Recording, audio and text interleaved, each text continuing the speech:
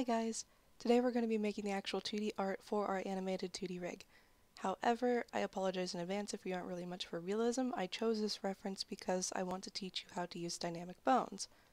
So we will have layers of hair that move up and back down based on what the bones of the animal are doing. And you don't have to animate the hair at all. How cool is that? You can apply this to other artistic references, or not use a reference at all. I chose a reference because some of you are still learning and might not just off the top of your head know how to draw a lion. I got this from iStock and I'll link it below. After you find a reference, the first thing you should do is get a good drawing brush. In my case, nothing is actually happening. Oh!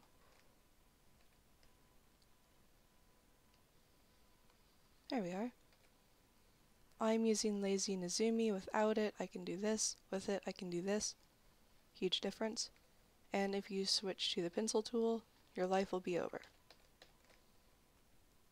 So definitely go with anti-aliasing, use the brush tool. You want to go with as huge of image as possible and scale it down at the end. You never know if you're going to need prints, posters, and you will hate yourself if you make a small image and you make it big and you actually need printed work. It will have to be 8 times bigger than what you currently have, and you will have to redraw it. You're welcome. So where do you even start? Okay, so right here we have hair. And we'll want a neck there. You kind of have to eye a female lion and get an idea of where this jawbone really is, and then start to draw in where you think the neck will actually be. And in my case, that's a little bit off. It's going to be here. So we're going to have a shoulder blade that's coming down here. The legs coming here. And the back, we have a strong muscular neck on this male. So our neck is right here. The shoulder blade right there. Probably. And then the skull on cats is always a lot bigger than the neck.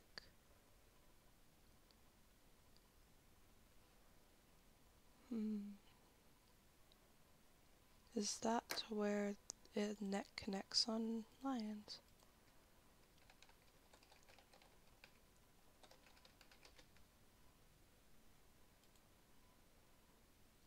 On lions, it's right at the curve of the back of the jawbone.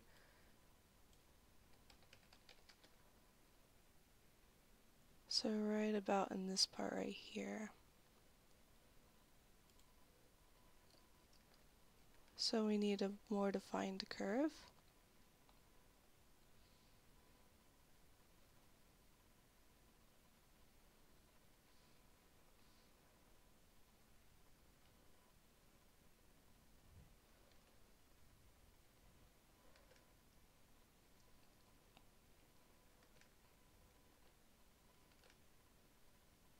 Something like that is gonna work.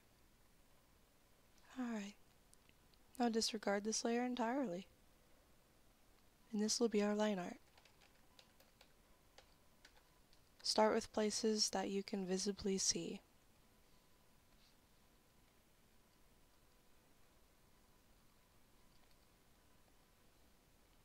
And you don't have to follow every line like this, because what'll end up happening, let me get another layer and we'll call this white, and this will be our testing layer. So that just does that even look kosher? None of this looks very good. So don't do that. Wait. This layer, don't do this layer.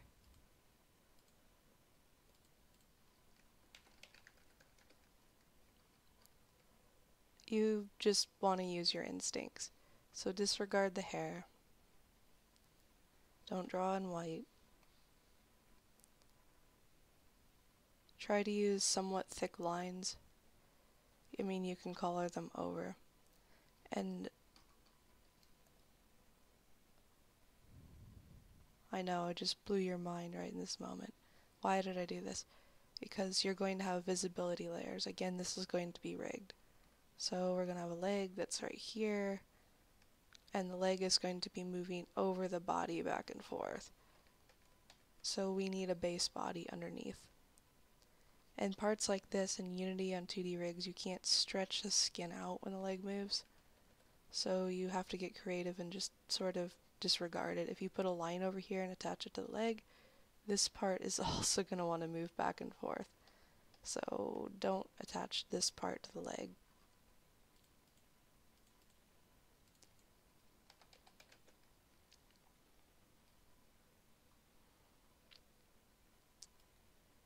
And this part here is not really going to move with the leg.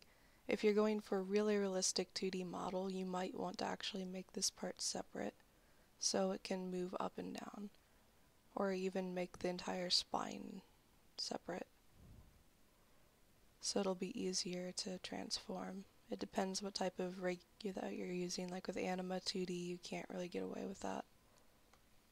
It doesn't have a lot of flexibility. So it's going to be somewhat of a challenge if you're coming out of realistic 3D models to get all of this where you want it to go, and it will take a little bit of practice. Let me zoom in, get my stabilizer on.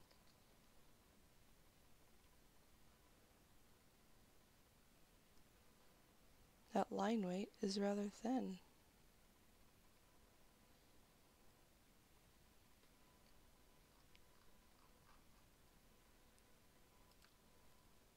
I am going to take the hindquarters back a little bit.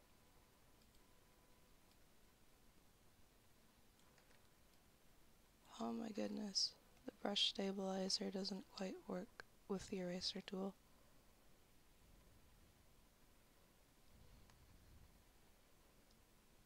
And then the leg will also go over this, so the leg will have a little bit of motion in the ocean.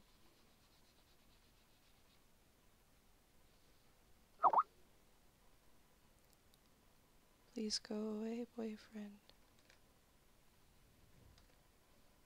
In terms of I turn it on. I know I have to turn my art on and off with a toggle. How stupid is that? Alright, so the body is pretty much done. I'm going to take it over the shoulder blade here. I'm going to turn the duplicate. This layer can just be destroyed because it's useless. Take this, the white layer over it, and we'll just lower it down a bit so you can see the lines as you're going. I usually prefer gray. It's a lot less straining on the eyes.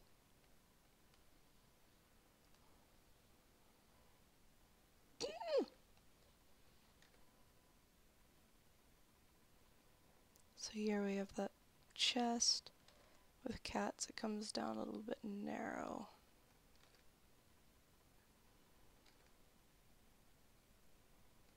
There we are.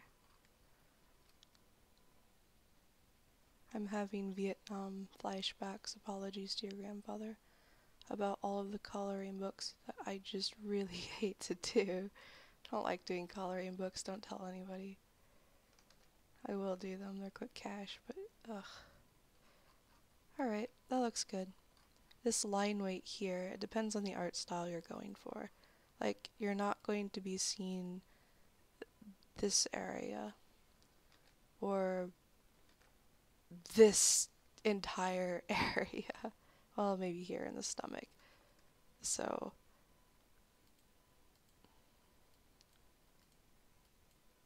with that line weight up here, it looks really funky the way it is. So the choices are to stroke over it and make it more heavy, or to go for a thinner style. And in truth, it doesn't really matter what you do. You can have a thin line or you can have really thick lines. If you're very bad at coloring, I would definitely go with the thicker lines. I drew on my white layer. That'll do.